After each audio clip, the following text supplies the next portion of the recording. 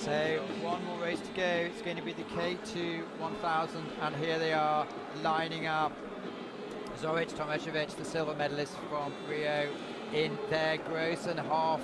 Different combination. Obviously, Gross won the gold in Rio. Gross and Hoff won the Europeans 6 weeks ago. Kubilos Penna put a staggeringly fast time a few weeks ago. Turks and Kaz, it's going right across the board. There's quality, isn't there? Oh, it really is. And that really interesting new crew of Gross and Hoff. Gross already Olympic champion in this event. Hoff, top K1 paddler, coming together. And notice Max Hoff's been really in the zone this weekend. Yeah, I mean, they seem to move that crew back really well now. Spicer and Havel, masses of experience. Spicer's second race. But it looks like it's the Spanish who have about half a metre difference in size, but it certainly does seem to work with Kubilos and Penna taking it out. But it looks like Max Hoff is taking a slight lead at the moment. Max is working hard already. This is a real scary event. You have to go off the line well, but again, it's long. Of course, Max Hoff took the bronze medal at K1 1000 in London, gold medal in Rio. Marcus Gross also took a double gold medal in Rio. Marcus Gross is, maybe the best K2 paddler of his generation. Absolute superstar of this event. At the bottom of the field is Jacobs, Spicer, and Daniel Havel, still looking for the performance.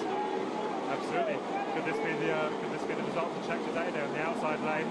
They could string a surprise. Like you said, there's so many different combinations with the K4 1000 coming out. Different athletes, some are stepping down to the K4 500 and some are going to the twos. But so far it looks like the lane number 4, the Serbians, who have medalled in top events, are really taking on the pace.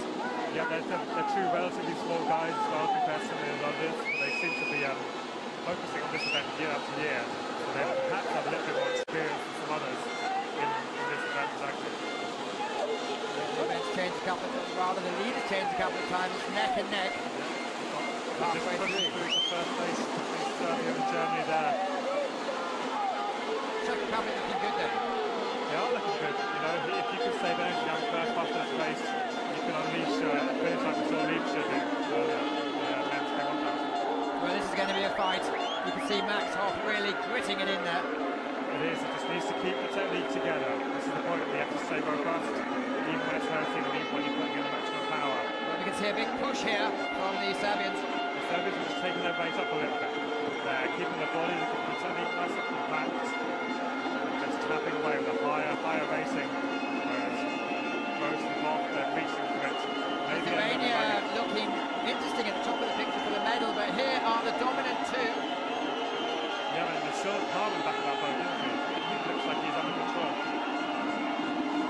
Coming up to 200 metres to go, and there's a boat length ahead. Can Gross and Hoff make a last push? To the bottom of your picture, the motivation from the adrenaline from the crowd is pushing Czech Republic through. Absolutely, they're just hammering it now. They're going to be seeing red, nothing but pain and noise from the crowd. They're going to go for it. And look at the Polish coming through. Lane number 5, sorry, it's the Slovaks coming through. Peter Zeller. He's Germany have died. Who's going to come second? It looks like the Serbia are going to certainly take the victory. It looks like the Slovaks are wanting the silver with the Czech Republic as well getting a medal. Wow, this is a big rivalry between Slovak and Czech Republic. Sprinting towards the line. I don't know who it's going to be. Coming over. It's going to be just the Slovaks to hold on, but the Czech Republic have taken the medal. Another medal from the Czech Republic over 1,000 metres. They really know this is Germans, isn't it? The Serbians, they're on beat. Good morning for Serbia. The big boys, they medalled in the K2 200, and now they've taken out the victory in the K2 200. That, of course, will be covering that with Planet Canoe, but no doubt about the winner of this last race. It is Tomašević and Zoric for Serbia, with Germany just running out of pace. Great shot on the front of their boat there, showing they've trimmed it absolutely perfectly, keeping the boat flat in the water. And the Slovaks just held on to claim the local honours. Peter Zeller is an absolute legend in paddling world. Up and down a little bit at times, but he just still has a really big effort in him. 33 years old. Yeah, he was an absolute fantastic paddler on the K1 500, and then that was taken out of the Olympic programme, but he found his slot in K2000 again. Look at the arms on there. Yeah, they're not small even for these endurance paddlers.